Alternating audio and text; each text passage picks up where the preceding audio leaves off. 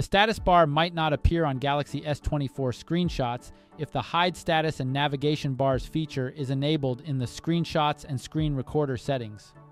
This feature, when turned on, allows for cleaner screenshots by hiding these elements.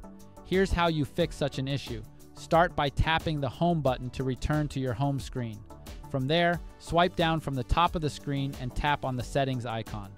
Once you're in the Settings menu, scroll down and select Advanced Features.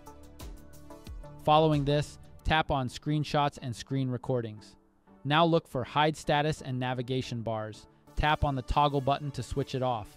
After that, your screenshots will display the navigation bar as well as the status bar at the top. However, if the problem persists even after doing this, then it should be just a minor glitch, which a restart can easily fix. So press and hold the volume down and power keys for a couple of seconds. When the options show, tap Restart and then confirm it. That's all there is to it. You can now tap on the Home button to return to your home screen. Thank you for watching this video. Please subscribe to our channel for more helpful videos.